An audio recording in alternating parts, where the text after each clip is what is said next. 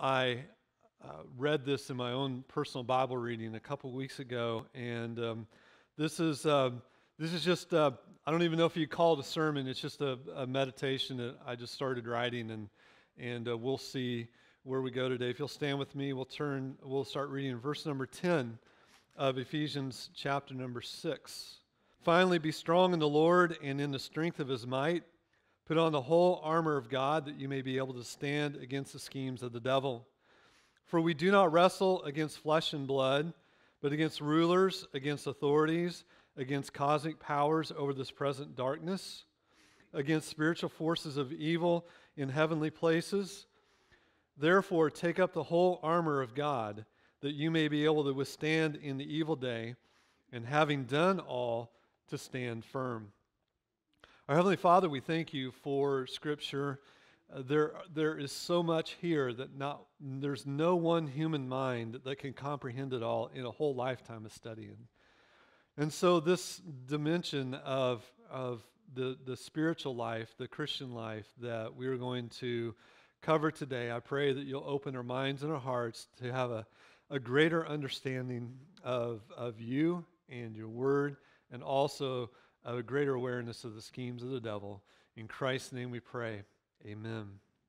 You may be seated. So what we read, if you are not familiar with the book of Ephesians, is in essence a summary statement.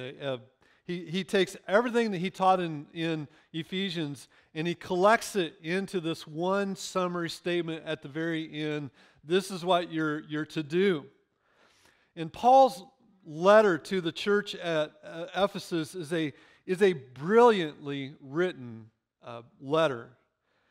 It explains how that Christ reconciles man to himself. And you begin in chapter number 1, and you see the salutation, and it's saturated with this rich language describing the glory and magnificence of the spiritual blessings that we have in Christ. Who has not been blessed by chapter 1 of Ephesians? It's just a rich, rich chapter. Chapter number 2 powerfully describes how God brings us from spiritual death to the kingdom of God by His glorious might. Why? Why does He do that? Next slide, please. Ephesians chapter 2 and verse number 7. This is why God does this. So that in the coming ages He might show the immeasurable riches of His grace in kindness. How? In Jesus Christ. He does it to us in Jesus Christ. Think about the infinite nature of God. His infinitude in every characteristic that He has. Thank you so much, Bruce. The infinitude of God, and it says the immeasurable kindness of the grace is going to be expressed to us through all of eternity. But how does that chapter begin? And you were dead in trespasses and sins. And it goes on to describe us as children of wrath. And the language there means children destined to wrath. And then you have those two great words, but God. Isn't that wonderful to know? Powerful words. And he continues in chapter number 2, in chapter number 3. Not only has Christ united all people from all nations to Himself, but He has united us to one another in the church. Literally, we Gentiles have the same privilege as the Jewish people before the throne of God. We take that for granted today. We don't think much about it. In Paul's day, that was a revolutionary thought. Not only that we are the same family, but we're closer than as if we were in the same body. We're the same body with one another. I want you to think about this. Grasp the magnitude of this teaching. The Bible over and over again teaches that our bond as fellow believers in Christ is closer and more permanent than the bond that we have to our own flesh and blood families. That's literally what the Bible teaches. Do you realize that? You are closer to your brother and sister in assembly than you are to your mother and father, to your brother and sister. That's a closer bond. The only familial bond that is even as close as a church as is the husband and wife. And do you know what the Bible calls the bond of the husband and wife? It's a copy. It's a copy of what? It's a copy of the bond of Christ and the church. So Christ and the church and all that is the primary. The marriage bond is the secondary, patterned after the primary. And so our marriage bond to our spouse is only temporary. But our marriage bond to Christ and our union with other believers is permanent. Long after you are separated in your marriage by death from your spouse, you are joined to them eternally as a family, as a brother and sister in Christ Jesus. That relationship is transformed. And there was an incident in Jesus' ministry that Matthew records that illustrates Jesus taught this very thing. Think about this. In Matthew chapter number 12, I'll just put it on the screen behind us. It says, while he was still speaking to the people, behold, his mother and his brother stood outside. Now stop there. Notice it doesn't say father, because his father wasn't his flesh and blood. But his mother and his brothers, were they his flesh and blood? They were. Jesus was 100% human. And so therefore, you're talking about his actual flesh and blood.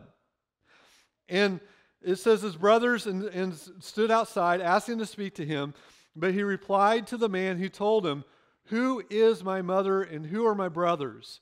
And stretching out his hand toward his disciples, he said, here are my mother and my brothers, for whoever does the will of my Father in heaven is my brother and sister.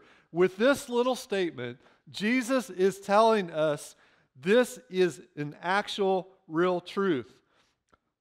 He was fully human, but he understood that the bond that he has with you and I in the church is closer than his own flesh and blood at that time.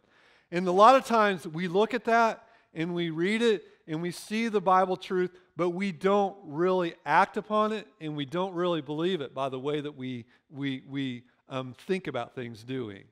Do you really believe that? It's kind of a hard one to think about, isn't it? Chapter 4 of Ephesians begins the application.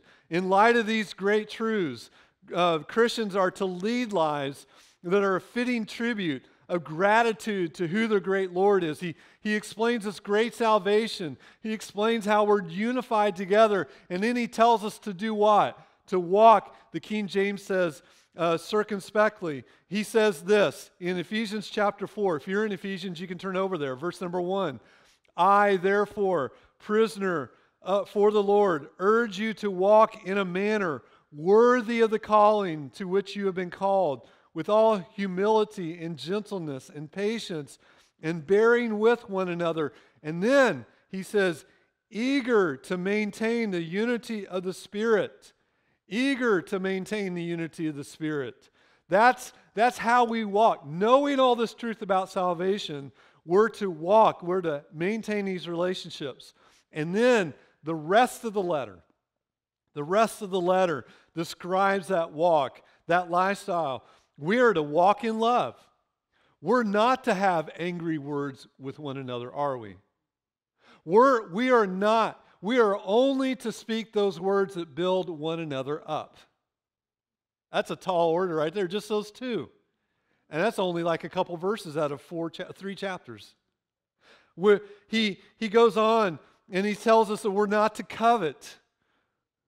We're to love one another. We're to build each other up. And then he gets specific, doesn't he? He talks about how that looks in a marriage, husbands and wives. He talks about how that looks between children and their parents. And then he talks about what that looks like in the workplace situation. And so he's fleshing out this magnificent salvation. And then we get to our summary statement that we just read at the beginning of the message. And when I read this passage a couple weeks ago, I was struck by the summary that Paul is giving. Listen to this. Please listen. Paul is saying that all of these relational issues, our use of our tongue, whether it's in gossip or cutting words or angry words, our obedience to our parents, our respect for our bosses, our control of our fleshly appetites, whether it's food or sex or wine or whatever it is, all of these things are what? What are they according to Ephesians chapter 6, 10 through 13? They're the schemes of the devil. They're the schemes of the devil. The schemes of the devil, don't miss this, they present as relational problems, personality differences. That person just gets under my skin. Or that person slighted me. I can't even believe that they did what they did. And it presents as a relational issue, or it presents relationally, but these are the outward manifestations, the symptoms, listen, of an inward spiritual warfare that's going into all of us and is going on in our body. And we know this. Look at verse number 11, chapter 6, verse number 11. Paul uses an interesting word. The ESV translates it schemes. I memorized as a child in the KJV, and it uses the word wiles, right? The wiles of the devil. This word, that's the appropriate translation for the context of this. But the word schemes can mean methods, the methods of the devil, or the procedures of the devil. All of these things are part of Satan's methods and Satan's procedures. They're not just, well, that guy just rubs me the wrong way. We just have a little bit of a personality difference. No, it's much more than that. And so it's all these relational issues are just part of his schemes. They originate in the spiritual realm. Where do they originate according to chapter number 6? Principalities and powers and spiritual forces of evil in heavenly places. How is that for reframing your cutting word that you gave? How is that for reframing that gossip or slander, whatever else it happens to be? A complete reframing of it, isn't it? Getting right down to the source. Now, we're finally getting into what I wanted to preach. And that is, the devil has methods. And they haven't changed. They're the same methods since the beginning of time. His methods, his schemes, what are they designed for? They are designed for our harm. Satan hates God. He hates you, and he hates the church. Therefore, he is always scheming against God, and he's always trying to destroy the church. And so with that as kind of an introduction, I want to ask this question: what are his schemes? What are his methods? This is not exhaustive. I just want to go over three big ones, and just look at them. What are the methods that Satan uses, A, to get you to sin, B, to try to destroy the glory of God, and C, how to destroy the church? How does he do it? The biggest one, bar none, this is the very biggest scheme of the devil. He uses our own appetites. Our own appetites, doesn't he? That's the most common scheme of the devil. That's what he used, by the way, in Genesis chapter number 3, the temptation of the fruit, and the other appetites that are involved there. Turn with me to Galatians 5:16. I want to show you this. And when you look at these verses we're about to read, I want you to notice how Paul sets walking by the Spirit against the deeds of the flesh. And I'm going to make a summary after we read this together. In Galatians 5:16, he says, But I say, walk by the Spirit, and you will not gratify the desires of the flesh. Now, there you have it right there. You have two things. You have walking by the Spirit, so he immediately sticks it in the realm of the spiritual, right? Walk by the Spirit. And you will not gratify the desires of the flesh. So that's what's over against the Spirit. Let's keep reading. For the desires of the flesh are against the Spirit, and the desires of the Spirit are against the flesh, for these are opposed to each other to keep you from doing the things that you want to do. But if you are led by the Spirit, you are not under the law. Now the works of the flesh are evident. What are they? Sexual immorality, impurity, sensuality, idolatry, sorcery, enmity, strife, jealousy, fits of anger, rivalries, dissensions, divisions. There's all those relational sins, right? Envy, drunkenness, orgies, and all the things like this. I warn you, and I warned you before, that those who do such things will not inherit the kingdom of God. And so there you have the kingdom of darkness and the kingdom of God, or walking by the Spirit and deeds of the flesh. These are the fleshly appetites, if they are not kept under control, are, I think somebody's microphone's still on somewhere. So, if you don't keep them under control, is this me? It is me, okay. All right. If you don't keep them under control, and I lost my train of thought, but anyway, it's a spiritual war. It's a spiritual battle. I think microphones are a spiritual battle as well.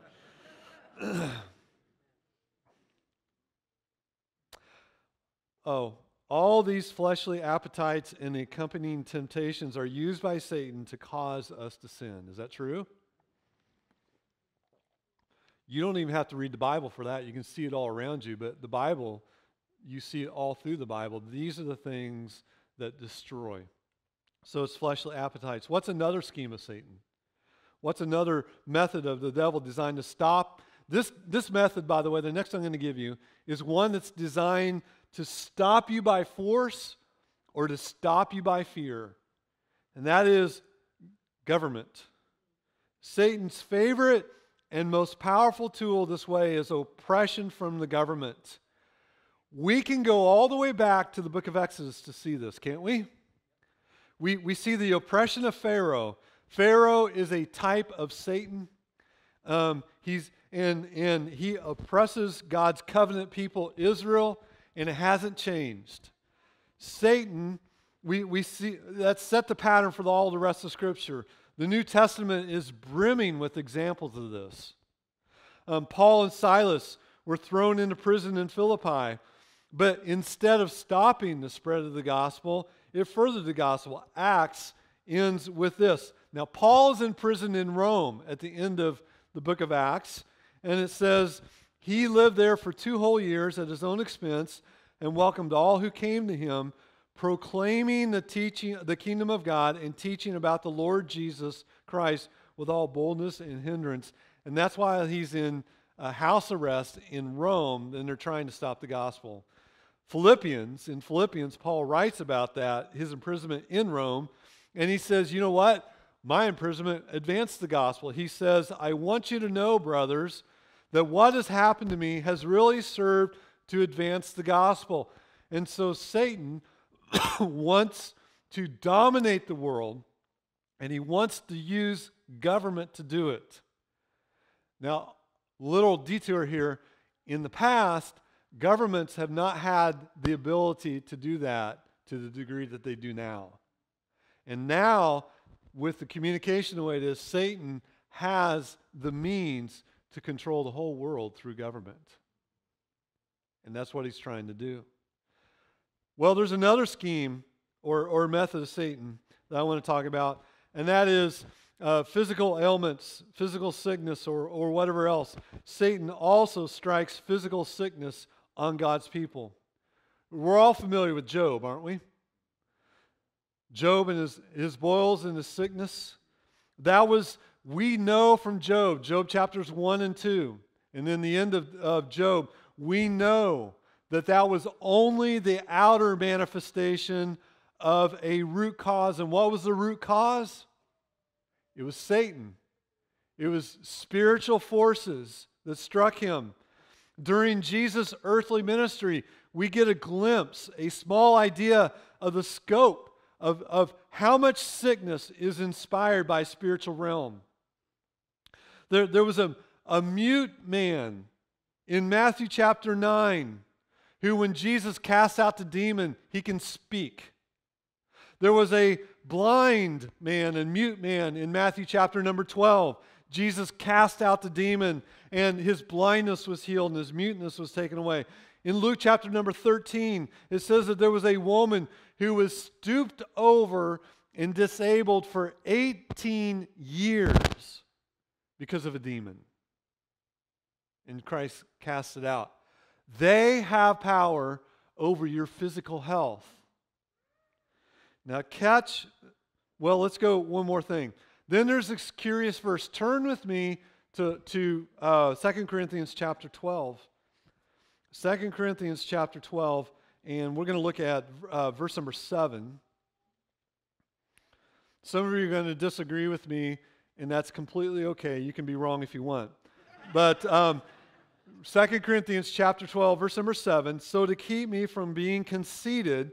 Now, what is he talking about? He just got a glimpse into heaven, and to keep him from being conceited about that, because of the surpassing greatness of the revelation, a thorn was given me in the flesh, a messenger of Satan to harass me, to keep me from becoming conceited.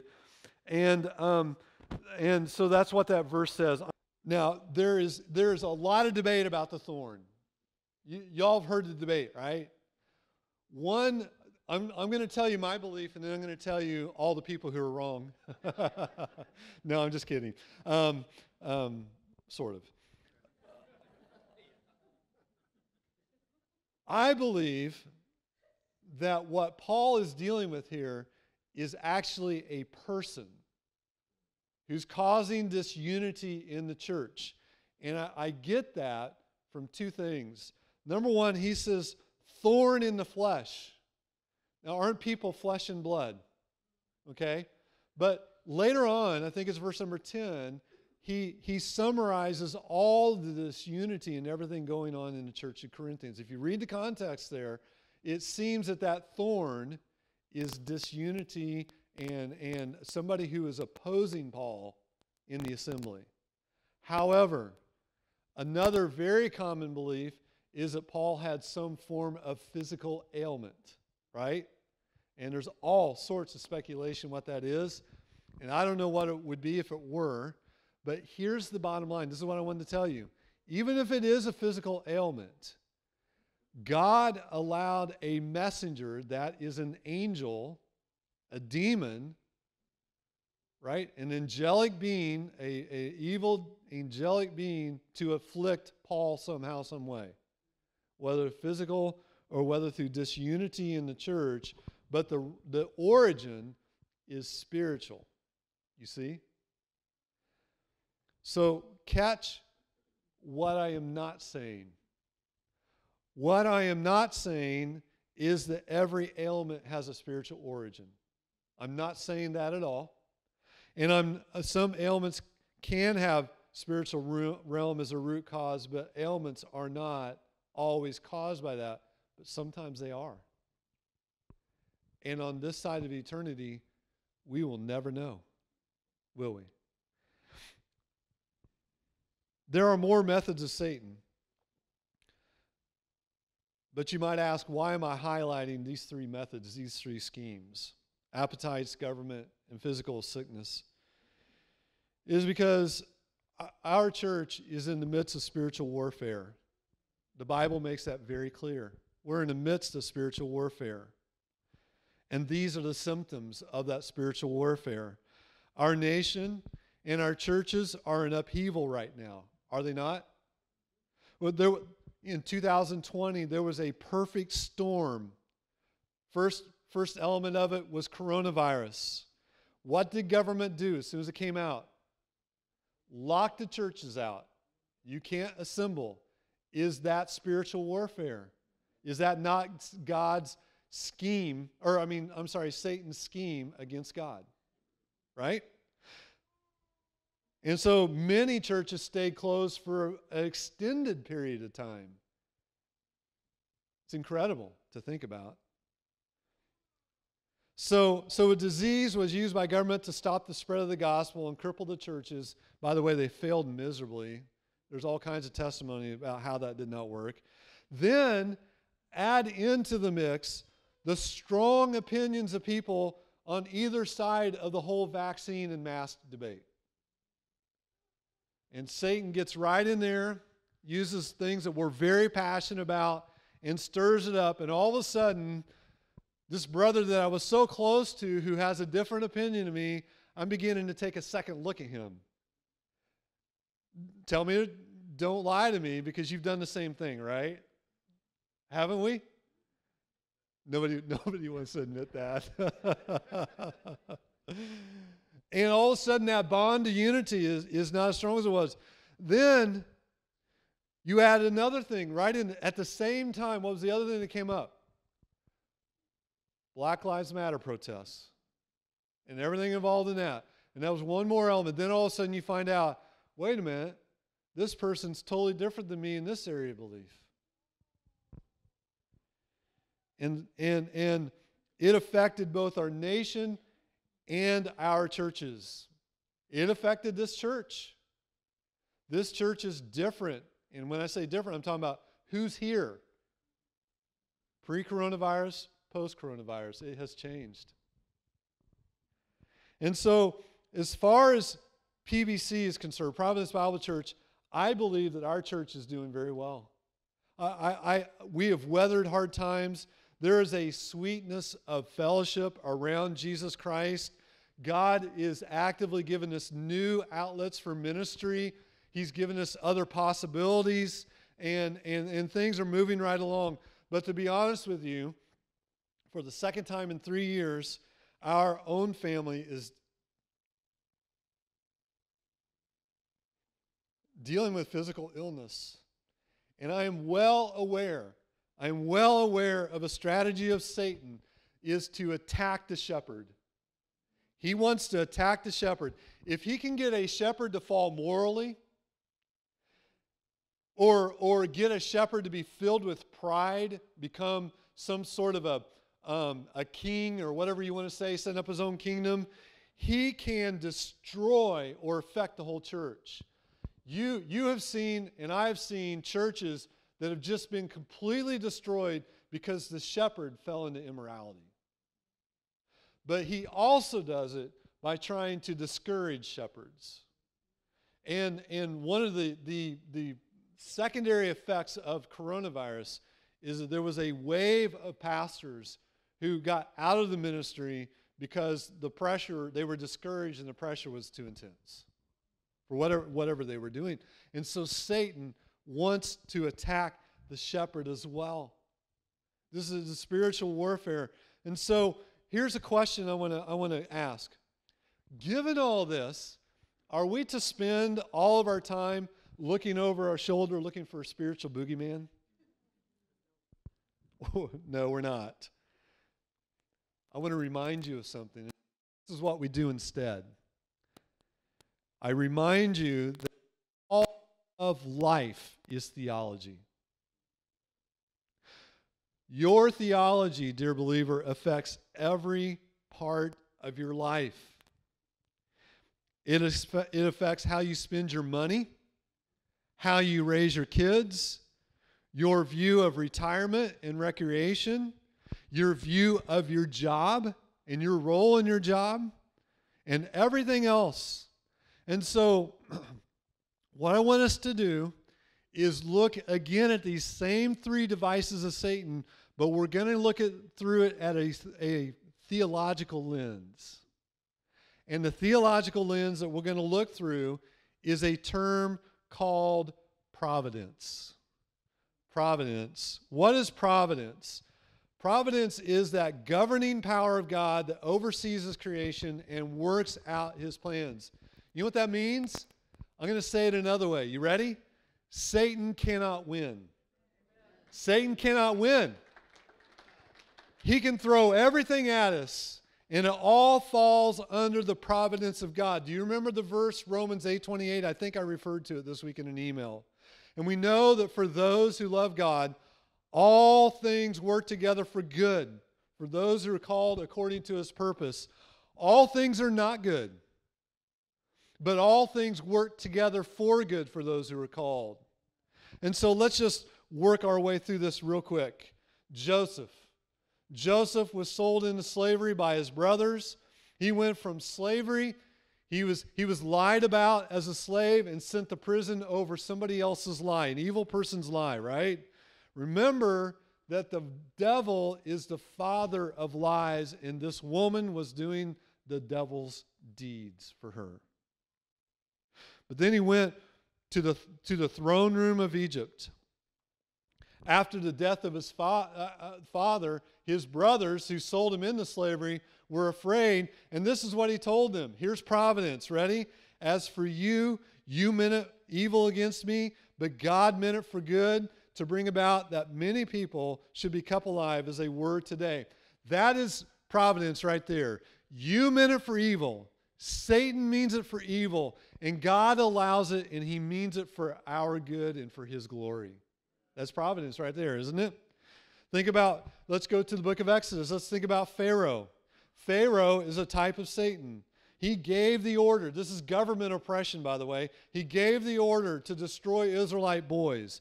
As a result of a chain of events that occurred in which Moses was raised in Pharaoh's own household, he was driven from Egypt and returned to Egypt after a period of time and was used by God to destroy Pharaoh and his household and his army. And this is what God told Pharaoh through the mouth of Moses. He said, "But for this purpose I have raised you up to show you my power so that my name may be proclaimed in all the earth." Pharaoh was a wicked person. He did wicked things. He killed. He killed at will. He enslaved people. He was a terrible, wicked person. But God said what? I raised you up because I'm going to show you my power through your evil deeds. That's providence. Think about Job. We can't talk about this sort of thing without mentioning Job and physical ailments, right? Satan was allowed to strike Job physically. But more than that, Satan was allowed to completely destroy his fortune. He was left penniless. And this is astounding to me. Not only did he destroy his fortune, God actually allowed Satan to kill Job's kids. That is stunning. And on the surface, you look at that and you say, how can a good God allow somebody to die like that? Isn't that a natural question? It is. But God meant it for good. And Job knew his God. Listen to James' description. Behold, we consider those blessed who remain steadfast. You have heard of the steadfastness of Job. You have seen the purpose of the Lord, how the Lord is compassionate and merciful. Now, the way this verse is structured, do you know what it seems to indicate Job was doing? Job was remembering all through his affliction, at the death of his own children, at the loss of his fortune, and the physical sickness that he was experiencing, he was still remembering that God is compassionate and God is merciful. And when we are in the furnace of affliction, when everything in life, it just seems, the natural interpretation is, God is angry at me. You must remember that God is compassionate and God is full of mercy, is He not? And when you do this, it sustains you and it gives you hope, and honestly, it can also give you joy. The Bible tells us to be joyful, right? Let me give you one more example of the providence of God. Paul, the New Testament repeatedly talks about God's providence and shows how he providentially uses the schemes of Satan to further the gospel and glorify God. Of course, the penultimate scheme of Satan that was foiled was the death of Jesus Christ, right? And we could say so much about that, but I don't want to go to that part. Let's go to Paul and Silas. They were thrown into prison in Philippi. They sang a song at midnight. They preached the gospel, and the whole jailer's family was saved. And this is what the Bible says. It says, then he, talking about the jailer, brought them up into his house, set food before them, and he rejoiced along with his entire household that he had believed in God. They were thrown into prison because of their preaching of the gospel. And in prison, they got to preach the gospel to the prisoners and then win the jailer and his family to the Lord. Earlier in Acts, the persecution of the church of Jerusalem became so intense that the church was scattered. You remember that? The church was centered in Jerusalem. Now, they're probably thinking, man, this is a good thing. Get rid of all these Christians. But you know what Acts chapter 8 says? Luke says this, those who were scattered went about preaching the word. Is that not God's providence overruling schemes of Satan? Finally, let's all turn back to one verse that we already covered. Go back to 2 Corinthians chapter 12, verse number 7, and I'm going to wrap up here very quickly. Go back to verse number 7, and we're going to begin reading there. It says, so to keep me from becoming conceited, because of the surpassing greatness of the revelations, a thorn was given to me in the flesh, a messenger of Satan to harass me, to keep me from becoming conceited.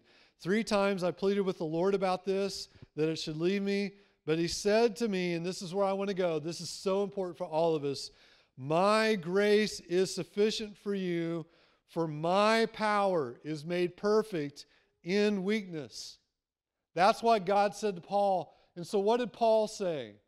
Therefore, I will boast all the more gladly in my weakness, so that the power of God, or Christ, may rest in me. For the sake of Christ, then, I am content with weaknesses, insults, hardships, persecutions, and calamities. For when I am weak, then I am strong. And there it is right there. Paul, when he describes his ministry, 1st and 2nd Corinthians, if I could give you a theme, of Paul's personal theme, it's Christ's strength, my weakness. Christ's strength, my weakness, all throughout that. And that's honestly the theme of my ministering here at Providence Bible Church. Christ is strong, I am not. So whatever is done, ministry-wise, is because of the magnificent, overwhelming power of God and not anything of my own.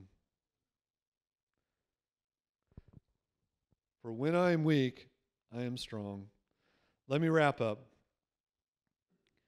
You must be aware of Satan's methods. He uses our own appetites of the flesh. By the way, these appetites are God-given, but Satan tempts us to pervert them. He uses government and cultural pressure to get us to compromise or to quit. He uses sickness to discourage us or to cause us to doubt God's goodness. But we don't spend our time looking over our shoulder, do we? We don't spend our time cowering in fear, do we? But rather, we spend our time looking to Christ, meditating on His goodness, and guarding our hearts against temptation. Amen? Lord, we thank you so much for Scripture. This wasn't much today, Lord. But again, your power is made perfect in our weakness. Satan wants to sift us as wheat. He wants to destroy your church because he hates you, and he hates Christ, and he hates us. But Lord, in your providence, you will win.